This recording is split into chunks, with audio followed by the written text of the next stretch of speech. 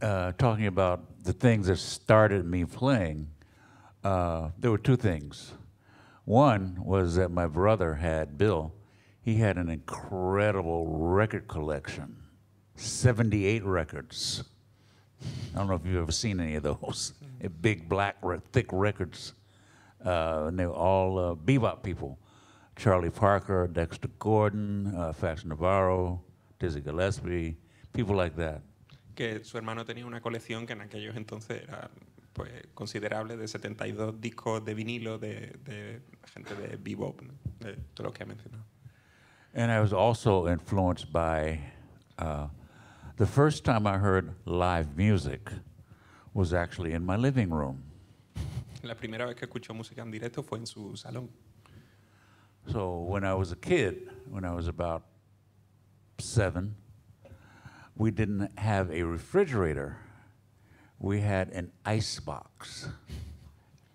Que no, cuando él tenía como 7 años no tenían frigorífico, tenían una neverita, supongo que no como una caja de, o sea, icebox, supongo, sí, una neverita. And that was pretty normal for people there. This is in the 40s. I'm talking about, I was born in 1943, so this is in the late 40s. And the Iceman would come, bring the ice, and put it in the icebox to keep the food cold. Y venía esto era a finales de los 40, él nació en el 43, y venía el hombre del hielo y llegaba a las casas y llenaba la hielera o la nevera de hielo, ¿no? And while he did that, we had an old upright piano in the living room. And after he delivered the ice, he would always sit down and play the piano for a few minutes, maybe 10 minutes or so, while the ice melted in the truck. Decía que el hielero, o como se llame, siempre venía a su casa y tocaba un rato en el piano de pared que tenían en el salón. So he wasn't a schooled musician. All he could play was the blues. And that gave me a very healthy respect for the blues and the blues tradition. Que no era un pianista que hubiera estudiado y tal, pero que lo que conocía era el blues, y dice que eso le dio una manera así de acercarse con mucho respeto al blues. So I'm going to demonstrate, if I can, what I heard, a little of what I heard in my living room. Now, he sang sometimes. He sang. I am not going to sing. You know, you don't want to do that. You want to hear me sing. Anyway, he was, like I said, what I call a folk musician, you know. Va a tocar un poco del rollo en el que tocaba el hombre.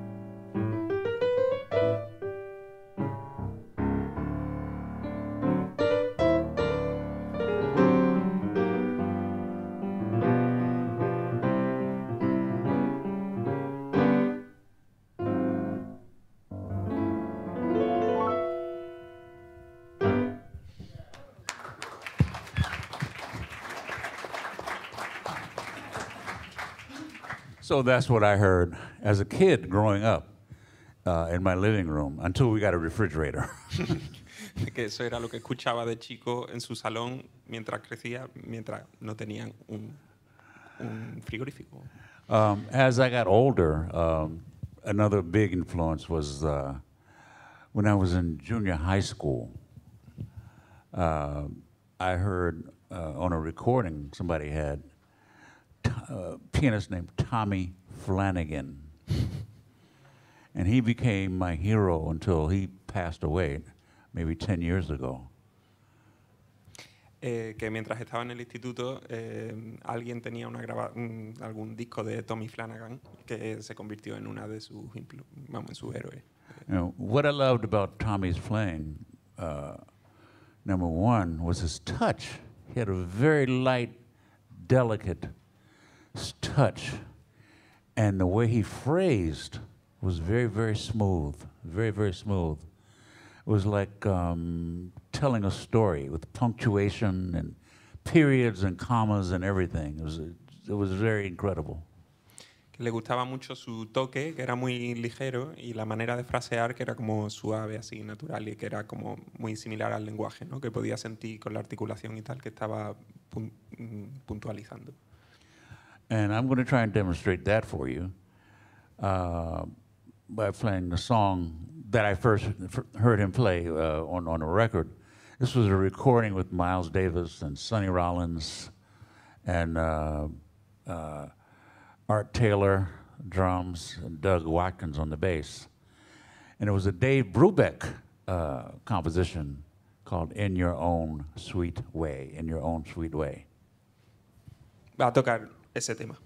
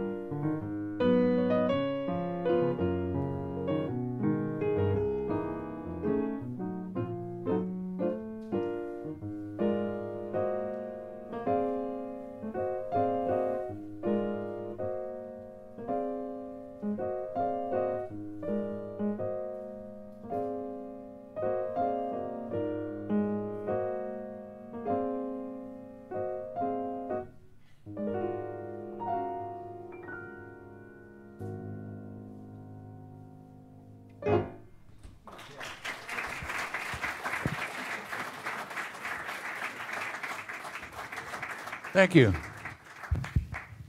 So I hope you noticed. One of the things, again, was the light touch. That was one of his hallmarks. And also, his lines were like this, very smooth, very fluid, you know, very fluid lines. That's what attracted me to his playing. And as I said, up until he passed away, maybe 10, 15 years ago, he was my hero. He really was. Que, bueno, que dice que como hemos podido ver que ese tipo de fraseo así suave y la articulación y el toque ligero, que esos fueron los elementos así que primero que marcan el tipo de toque, vamos, la manera de tocar de Tommy Flanagan y lo que le ha traído más de él, que ha sido su héroe hasta hace 10, 15 años que falleció. Okay, now, another big influence for me was Thelonious Monk. And Thelonious Monk's playing is like the opposite of Tommy's playing. Thelonious Monk was a very percussive player, played very strong. And his playing was also, okay, let me stop. Go ahead. Okay. No, que otra gran influencia para él ha sido Thelonious Monk, que es como lo diametralmente opuesto de la manera de tocar de Tommy Flanagan, ¿no? Que tiene un toque súper percusivo y duro. So, if you had to draw a graph of Thelonious Monk's playing, it would look like this. Very sharp, jagged edges. And his playing was characterized by sharp, you know, percussive touch, but also very close intervals, like minor seconds and major seconds, which at the time would be a dissonance, you know, that kind of sound. And then also very wide intervals, like a major six, those kind of intervals, okay? Dice que si dibujáramos un gráfico de la manera de tocar de Monk, que sería como ángulos abruptos así, ¿no? Y un elemento que tiene, aparte de tocar percusivo, son los intervalos muy cerrados, que se perciben así como menos armoniosos y también muy abiertos, ¿no? Okay, I'm going to try and demonstrate for you by playing two compositions. One is a Thelonious Monk composition called Light Blue. And the other song is a standard entitled I'm Getting Sentimental Over You. Go ahead. Va a tocar esos dos temas, un poco intentando tocar en el estilo de Monk. And the reason is that Monk was such a stylist. Anything he played, if it was a standard or whatever, it sounded like he wrote it because the style was so strong, you know. So the standard, I'm Getting Sentimental Over You, was actually made famous by, I don't know if you guys know, the Dorsey brothers, Tommy and Jimmy Dorsey.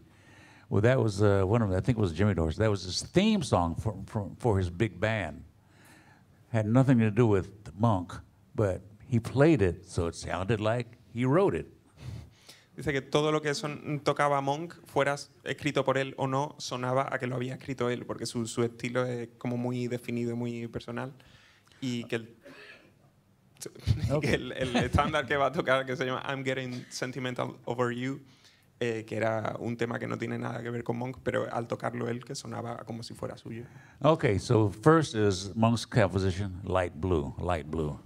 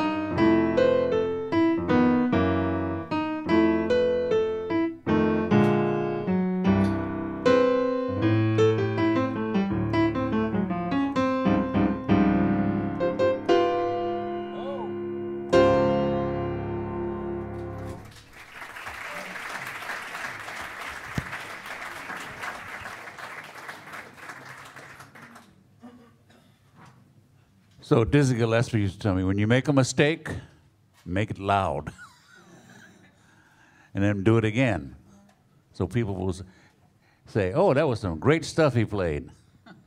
Anyway, so now I'm going to play the standard, I'm Getting Sentimental Over You.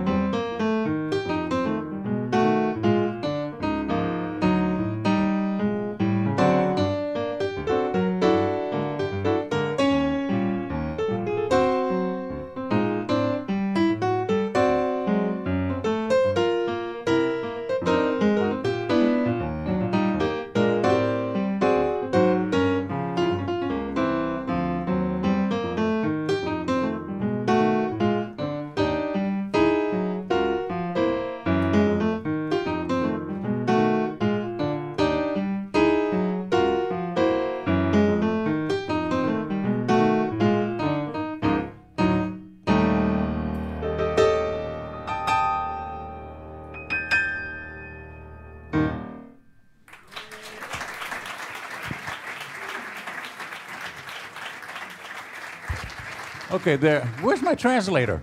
Oh, there he is.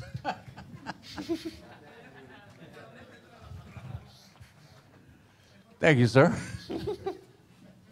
There are many, many other people who have been big influences on me.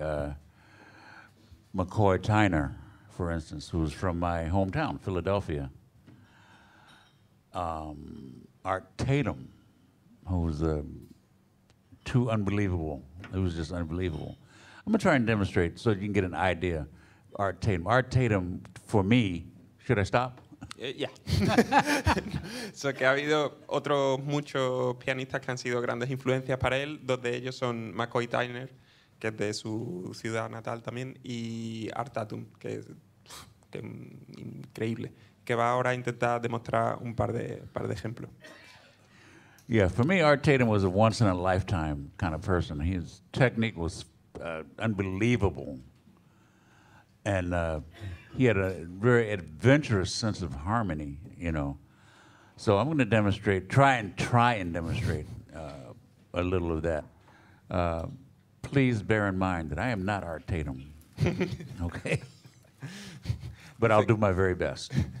Dice que Art Tatum era una... Go ahead, go ahead. Sir?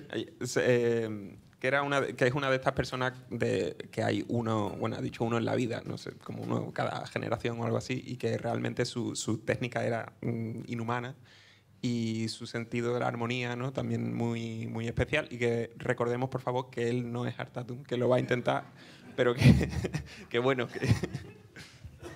So this is a piece from the American Songbook that every jazz musician has to know. It's called Body and Soul, Body and Soul.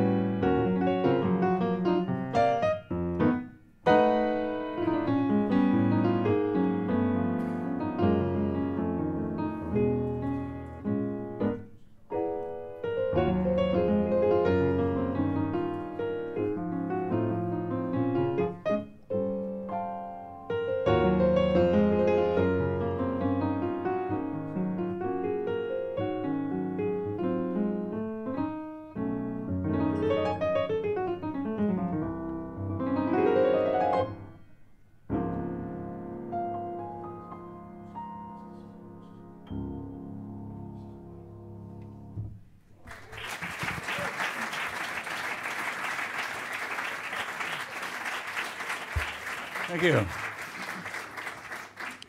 Yeah, my only regret is that I never got to hear him live. I never got to hear Art Tatum live. I'm kind of thankful I did not, because it scared me to death.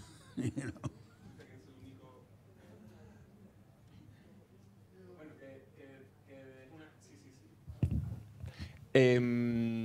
Pues tenía razón, estaba apagado. Sorry. Technical problems. Que es una pena para él que no ha tenido la oportunidad de escuchar nunca a Art Tatum en directo, aunque por otro lado se alegra porque cree que se hubiera muerto de un infarto. Okay. I could go on, but I have a concert to play. So but does anybody have any questions they would like to ask? And remember, the only dumb question is the one you don't ask. No questions. Music, life, love. Pero ¿hay alguna pregunta? Perdón. ¿Alguien tiene? Yeah. What brings you to Almería? I was asked. Well, you know, and I've been to Andalusia a few times, Sevilla and Granada. When I was in Spain all last summer, in San Javier, San Sebastian. So I come to Spain quite often. So, and I love it. I love the food. The people are warm. You can't say that about every place, you know. So that's what brings me here. And this gentleman here. Any other questions? I do have one, actually. Oh, yeah. Yeah?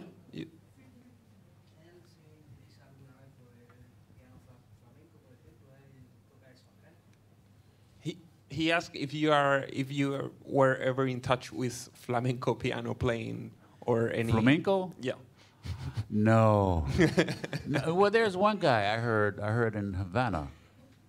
I think his name was Chano. Chano Dominguez. Yeah. Yeah. I heard him in Havana. But other than that, my only experience has been Paco de Lucia, guitar, you know. But you played with him? No. Okay. No. I did get to hear him live. We both got awarded honorary doctorates the same day at Berkeley College in Boston. So I got to hear him. He's amazing. He was amazing. Bueno, sí, que no, que ha escuchado a Chano Domínguez y que aparte de eso, su contacto así más directo ha sido con Paco de Lucía, que tuvo la suerte de verlo en directo, ¿no? Anyone else? Julia. ¿Qué es lo que le diría a una persona joven que ha empezado con el jazz y está descubriendo la música con el jazz, afortunadamente? Pero ¿cuál sería el consejo que le daría a ese público? No sé, So, what would be your main advice for a young jazz student? Someone who is, I don't know, starting up or kind of starting to find out.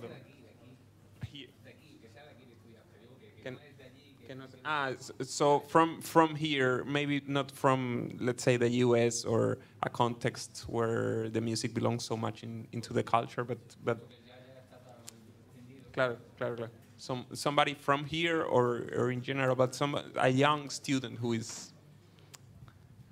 I think my advice would just be, first of all, beyond practicing, which is important, but listening to the music.